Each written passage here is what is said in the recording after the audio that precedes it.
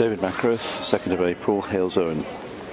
Father, I pray that you'd fill me with your Spirit. I pray that you'd give me utterance. I pray, Lord, that you'd have mercy upon me. I pray you'd strengthen and help me to preach your gospel, to preach up the Lord Jesus Christ, to preach his name, to lift him up before sinners, and to declare that he is the salvation of God. I pray, Father, that you'd have mercy upon the people of Halesowen, and that conviction of sin would fall upon them, and that they would seek the salvation which comes from God alone. Father, I pray that you'd give me wisdom and help me, Lord, and have mercy upon me now as I commend myself to you in Jesus' precious name, asking forgiveness and washing away of my sins in Jesus' blood. Amen. Well, good afternoon. It's good to be here to preach the gospel concerning the Lord Jesus Christ, to say that he is the Saviour of the world, and that there is no other name under heaven given amongst men whereby we must be saved. Jesus Christ alone can save you from your sins. The Lord Jesus is the only one who can deliver you, the only one who can take away your sin and give you the salvation which comes from Almighty God. If a person comes to know Jesus Christ, their sins are forgiven. They have everlasting life. Cast yourself on the Lord Jesus Christ, and God will have mercy upon you, and he will save you from your sin. Now, we live in perilous times. The law that was passed in Scotland yesterday, or rather came into effect in Scotland yesterday, concerning hate speech affects us all here in England as well, whereby even things that are said in private and in the privacy of your own home become criminalised. These are perilous times. These are dangerous times when everybody becomes an informer and no one is safe. And these things are really genuinely going on here in Great Britain. Who would have thought that this country, that this nation could be moving in a direction which many of us remember was the condition of communist Russia during the Cold War? People were afraid to speak. People were afraid to say what was on their minds. People were afraid to challenge the authorities. People were afraid to be critical of others. They were afraid to say anything which might get them into trouble with the law. So if, for example, you criticise Islam and you say that Islam can't save a person from their sin, then you might end up being hauled off to Scotland, to the courts in Scotland, and then put in prison for 7 years. But the Bible is absolutely clear that Islam has never saved a single soul from hell, and never delivered one person throughout the whole of history. Because Jesus Christ, the Son of God, is the only Saviour. And therefore those who seek salvation in Islam have sought it in the wrong place, and they cannot find God. And then there are those very sensible persons who are saying that a person can't change sex, and saying that a man could never ever become a woman, and that is biological reality, and you can't get away from that. And you might find yourself hauled off to Scotland for saying that. You might find yourself in a Scottish prison for saying that a man cannot become a woman. That is impossible.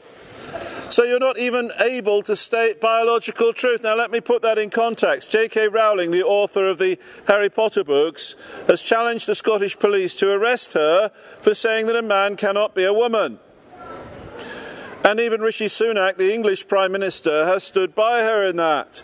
But the law says that this is a hate crime and she should go to prison. And she has challenged the Scottish government and the Scottish police to put her in prison for saying that a man cannot become a woman. Well, I ask you, what do you believe?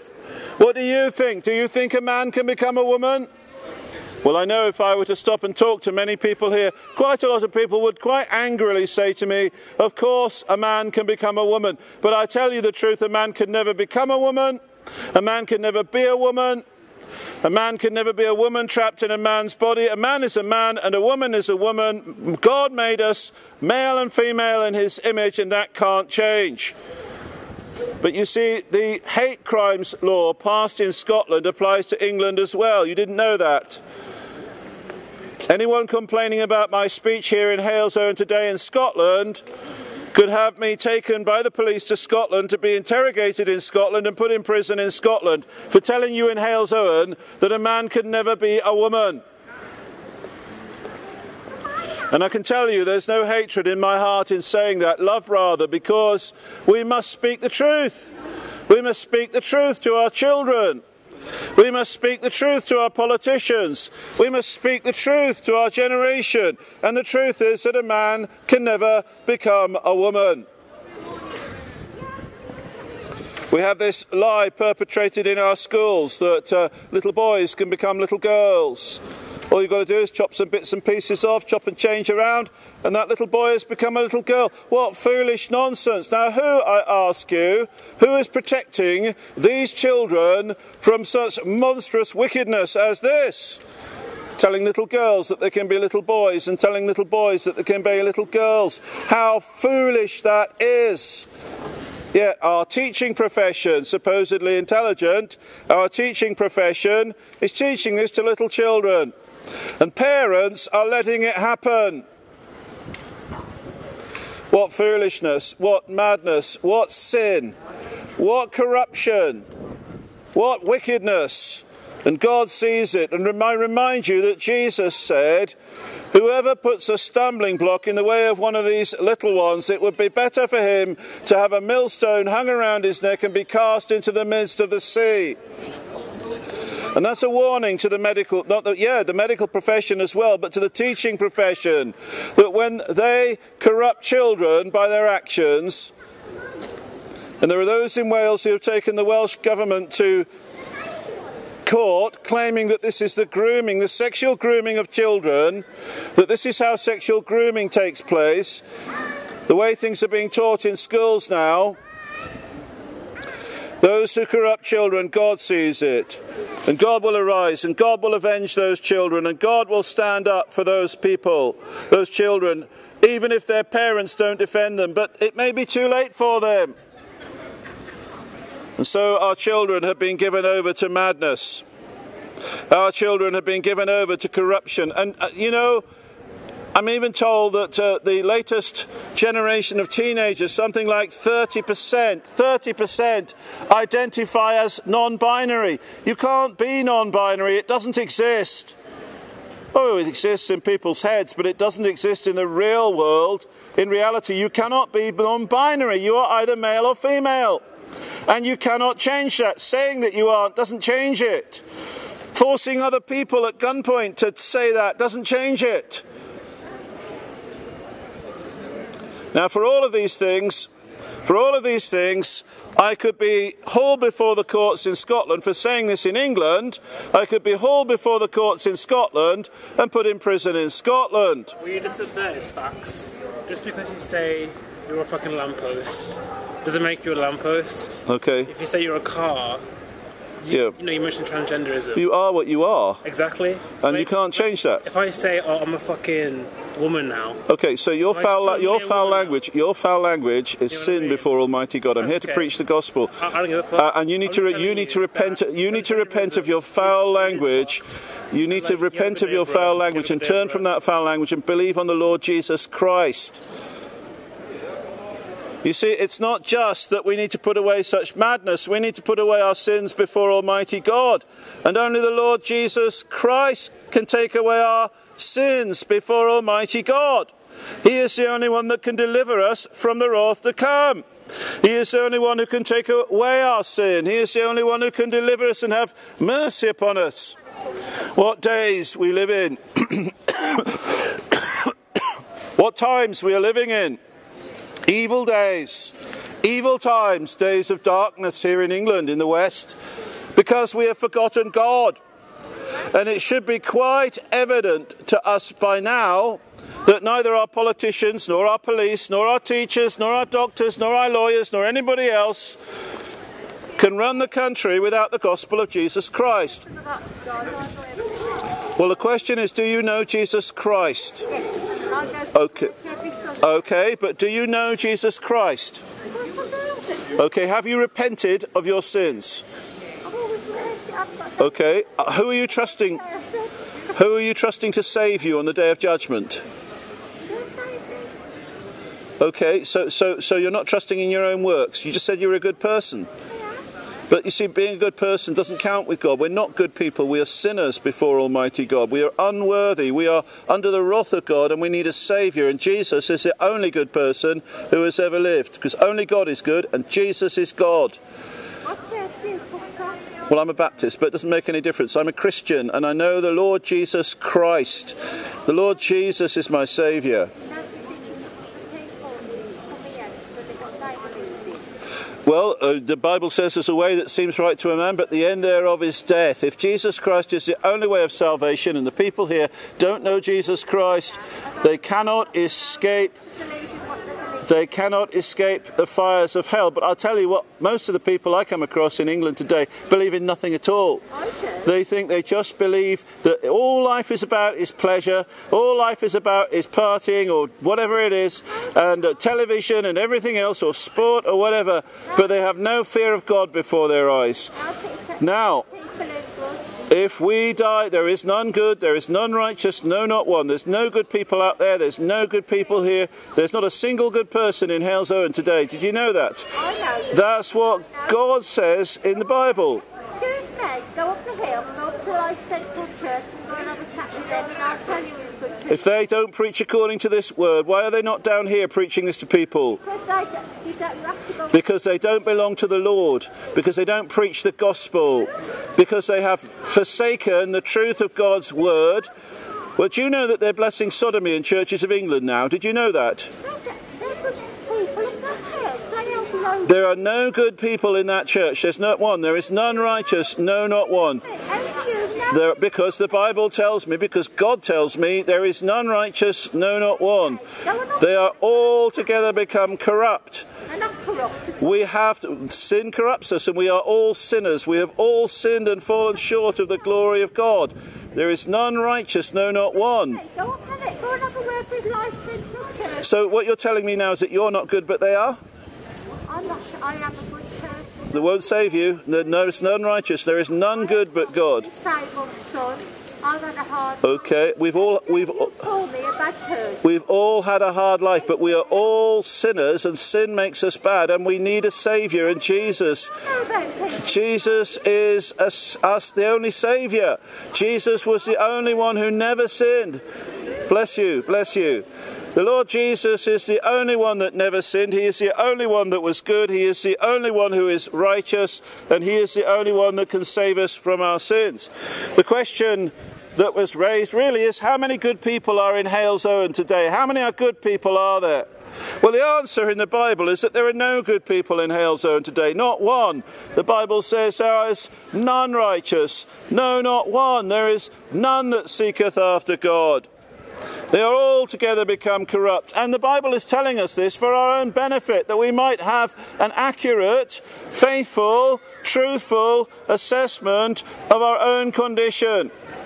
And our own condition is that we are ruined and lost and under the condemnation and wrath of Almighty God because of our sins.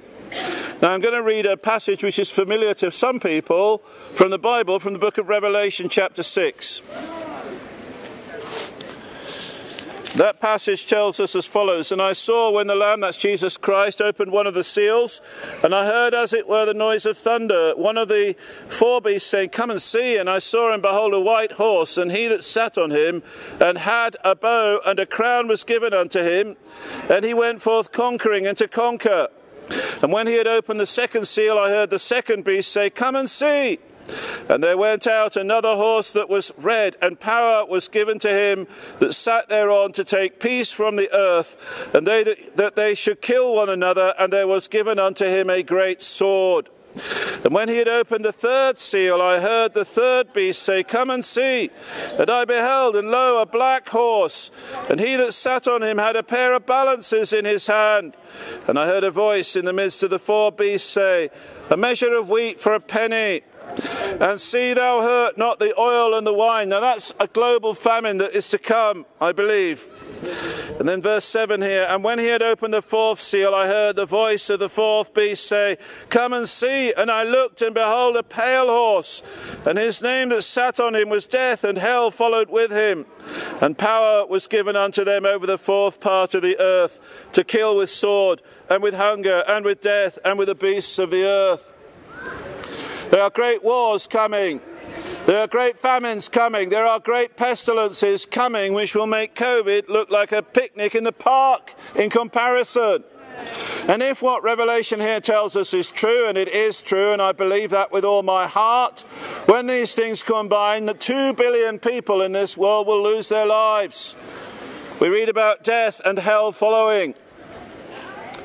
God's judgments are abroad in all the earth. God hates sin, and God is going to bring this generation to a timely end. God's judgments are coming. God's judgments are coming upon England, and you can see that in our day. When the police can't control rioters in London who have swastikas, which are clearly references to the Holocaust, which is an abomination, which is wickedness itself, and the police simply explain it away as just another thing, then we have no control on our streets. The police have lost it. And no wonder if the politicians have lost it. There is no fear of God before their eyes. And we're seeing the beginnings of God's judgments in our nation. The breakdown of law and order, the breakdown of society. And this is nothing compared to what's to come, when these famines and these diseases, these pestilences, what Revelation chapter 6 calls death, comes upon the earth. And then we are told that death is followed by hell. In the book of Revelation we read this, that on the day of judgment books will be opened, and the book of life will be opened, and whosoever's name was not found in the book of life was cast into the lake of fire. If you do not know the Lord Jesus Christ, then your name is not in the book of life. If you are not trusting in Jesus Christ alone for the forgiveness of your sins, then your name is not written in the book of life, and you will be cast into the lake of fire according to this book, according to the Bible. That's why I must preach this gospel. The Bible says, how will they hear without a preacher? The lady that came past earlier was talking about go up that hill to that church. But the gospel must be heard in the streets. It must be heard in the concourses, the voice of those who are appointed by God to preach Christ Jesus and him crucified. The Saviour of the world must be lifted up in the streets. You hardly hear it in the pulpits anymore. You hardly hear the word of God anywhere preached, but this word is able to make you wise unto salvation, which is through faith in Jesus Christ. Without Jesus Christ, you will be cast into hell. Without the Lord Jesus Christ, you cannot be saved. People come to me and they say, you're not saying that no Muslims are saved. Oh, look at those lovely Muslims. Surely God will save them. The answer is no. God makes no distinction. God is no respecter of persons. Islam will not save you. It cannot save you. It cannot deliver you from the wrath to come. It cannot give you everlasting life. It cannot take away your sins. It cannot reconcile you to Almighty God. Islam is a dead religion that saves no one, has never saved anyone. It is Jesus Christ alone who saves from sin. It is the blood of Jesus Christ alone shed on that cross of Calvary when he was crucified there and when he died there that takes away sin. So if we don't have Jesus Christ and the Muslims don't have Jesus Christ, then we do not have the salvation that comes from Almighty God.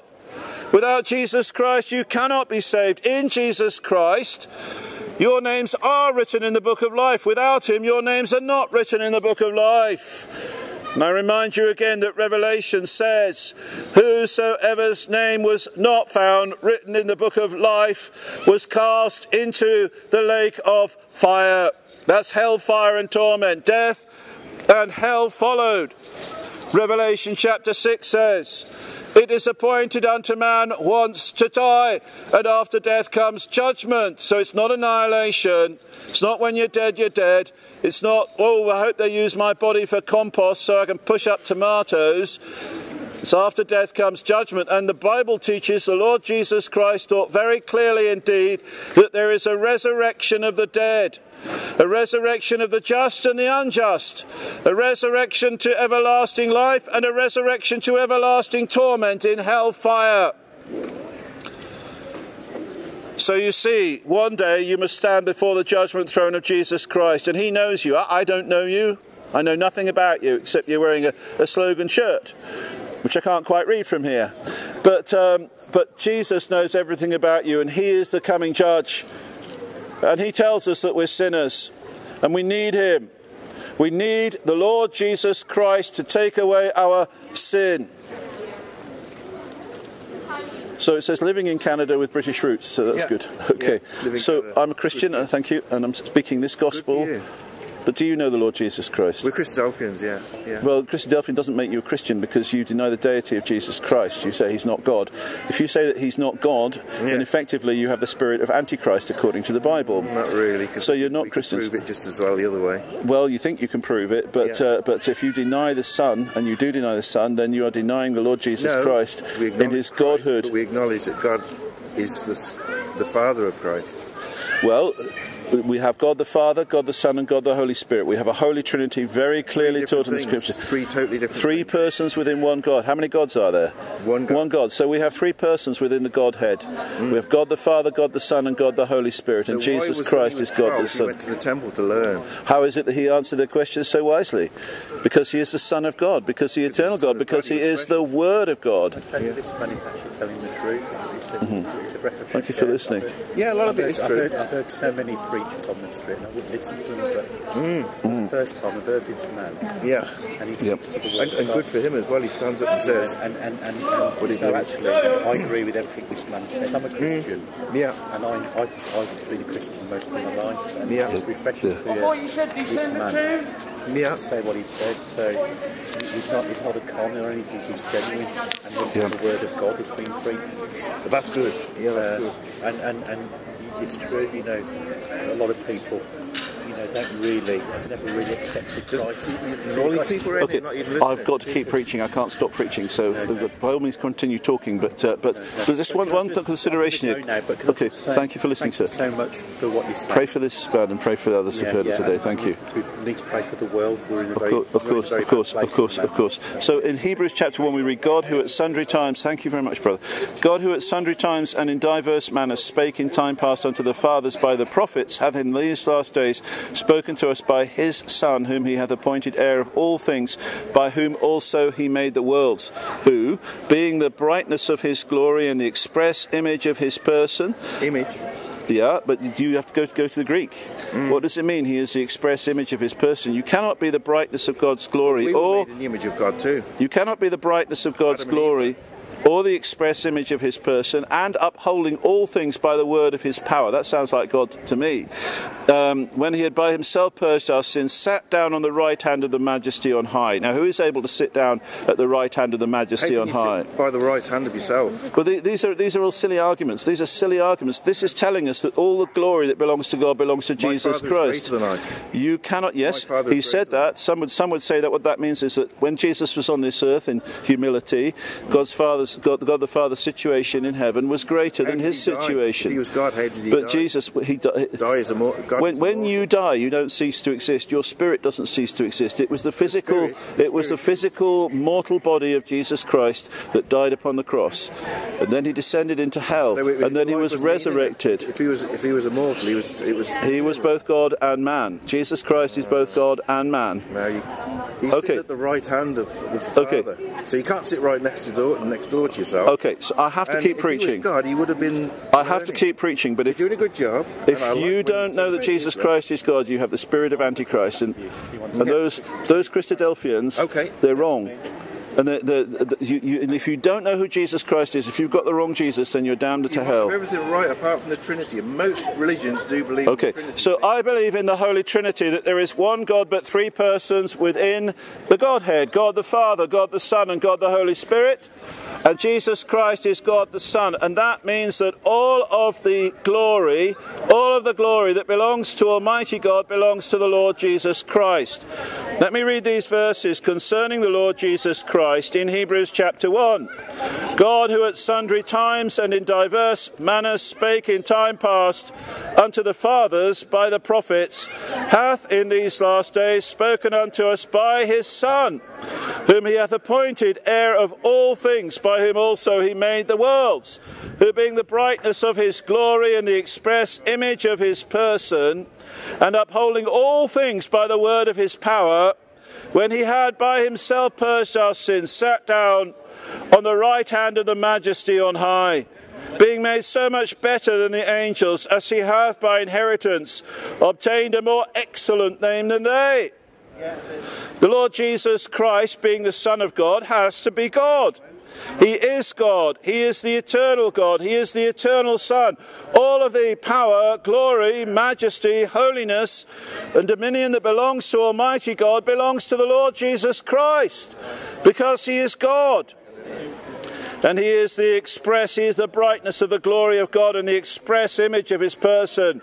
And you can never be the brightness of the glory of God or the express image of his person if you are not God. If you go to Revelation or to Ezekiel, for example, you read about extraordinary, powerful, mighty, immense created angels that guard God's throne and glorify God. Now, those angels are very powerful and they're quite extraordinary. But those angels are nothing compared to God himself. And Jesus Christ is God himself. He has a name that is so much better than the angels. And today the Lord Jesus Christ is seated at the right hand of God the Father on the very throne of heaven. And very, very soon the Lord Jesus Christ will return on the clouds of heaven, in the glory, in the majesty that belongs to Almighty God, because he is God. And when the Lord Jesus returns on the clouds of heaven, he will fight against the inhabitants of this world with that sword that comes from his mouth. That sword is this book, the Bible. You say, I only tell little white lies. Well, the Bible says, thou shalt not bear false witness. You say, well, I've never committed adultery, but Jesus said, whosoever looketh at a woman to lust after her in his heart has committed adultery with her in his heart. You say, I've never stolen anything, but you have a heart full of covetousness. That lottery ticket in your pocket tells me that you have a heart full of covetousness. Because all those things like gambling and so on, all of those things tell me that you don't love God and you don't know God and you don't trust God and you don't want God to reign over you. But Jesus Christ is the Saviour of the world. And the people of England need to repent of their sins, put away false and fraudulent religion, and believe on the Lord Jesus Christ in order to be saved. Incidentally, Christadelphianism is not Christianity. It's not Christian.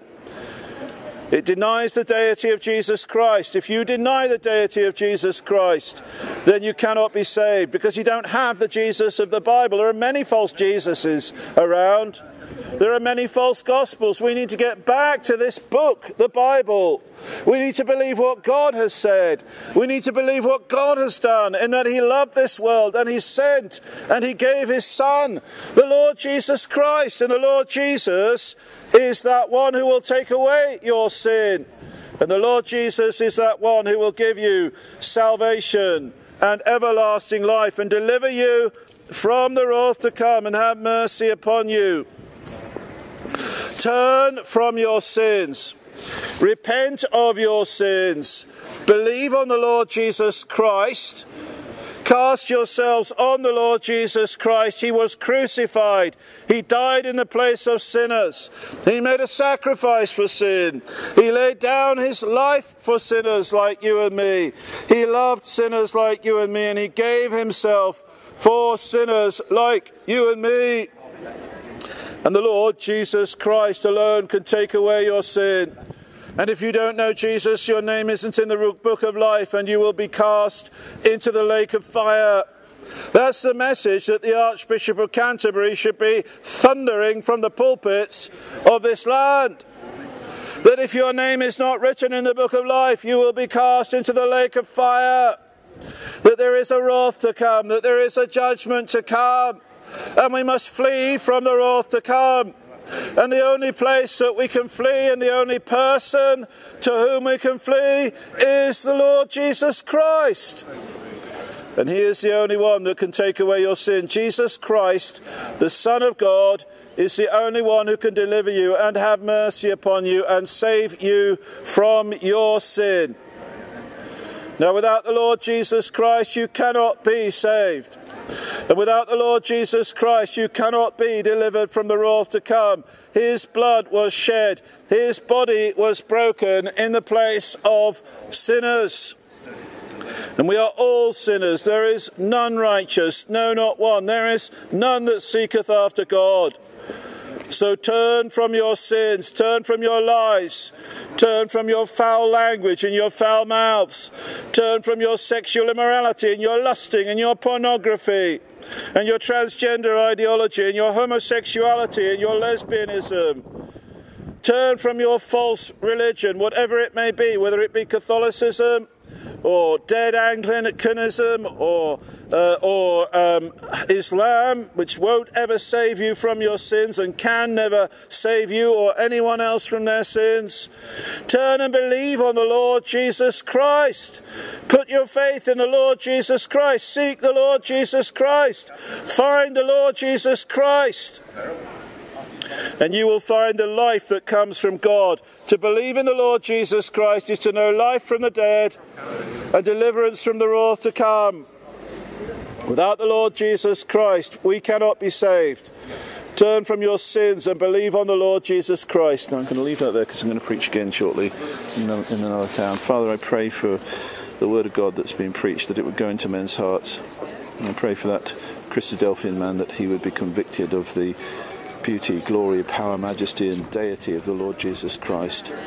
I pray for the woman who said that she was good, and if I just walk up the hill to a church I'll find lots of good people. I pray that she would come under conviction of her own sin and that she would find mercy and find your salvation. Father, have mercy upon this town of Halesowen. Bless those who are doing evangelistic work here and save sinners from their sin. Father, I pray that the name of the Lord Jesus Christ would be glorified in this place, and that your mercy would be found amongst the heathen here, and that people would turn, repent and believe and live. Help me, Lord, as I continue to the next town, to Dudley, God willing, to preach there. Father, use me for your glory, and bless those who are preaching your word today in this house. I can pray in Jesus' precious name. Amen. Amen.